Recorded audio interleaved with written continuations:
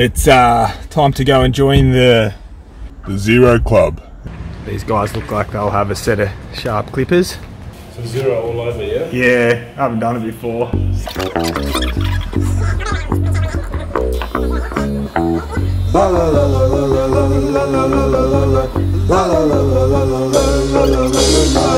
I can bet you on your own.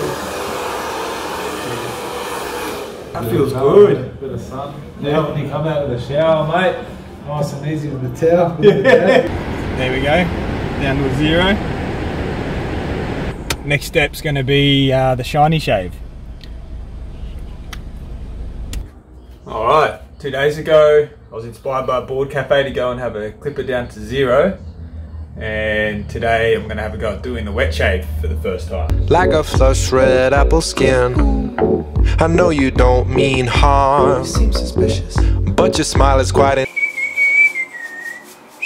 thread of your hair sewn with your needle stare and a rhinestone glare, a wave of fiery love taking full control and swallowed me. Stop.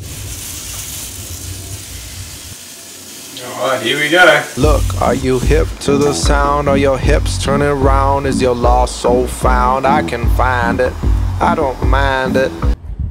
Alright, there we are. Fresh as. We've got a clean shave with the Gillette. I had a zero about 2 days ago. I probably would have clipped it down just before the wet shave because it seemed to pull a bit. But I guess I'm officially part of the Boar Cafe community, and if you're trying to hold on to your thinning hair, maybe there's only one option.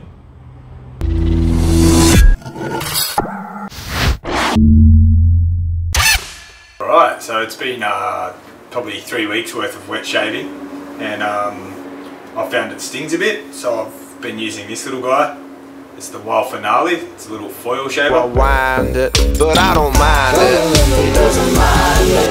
I don't mind. Alright, that's it. That's the foil shave. I much prefer that over the wet razor. Just a little less stingy. They both get a pretty similar results in terms of feel and closeness.